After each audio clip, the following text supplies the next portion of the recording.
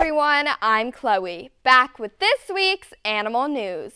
First up is our animal hero of the week, Ludwig the 238-pound pot-bellied pig. I bet the big bad wolf could have huffed and puffed and not blown away the courage of this huge porker. Ludwig sent thieves squealing in fear when they tried to rob his owner's home in Canada. This little piggy likes justice. It growled menacingly and spooked the criminals, who probably weren't expecting this swine's security system. They ran away into the night empty-handed. The family was grateful for their porky protection, and you can bet they'll be swearing off ham for a while. That's fine. More bacon for me. Bacon pancakes, making bacon pancakes.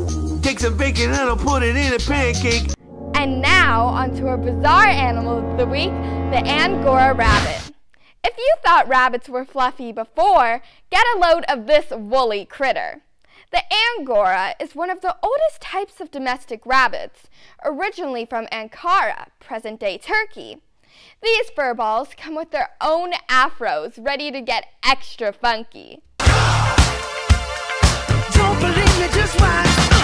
Not only are they raised for their long wool coats, they were popular pets with the French royalty back in the mid-18th century. These adorable guys are so silky and soft, don't you just want to make a bed of them and lay on it forever and ever?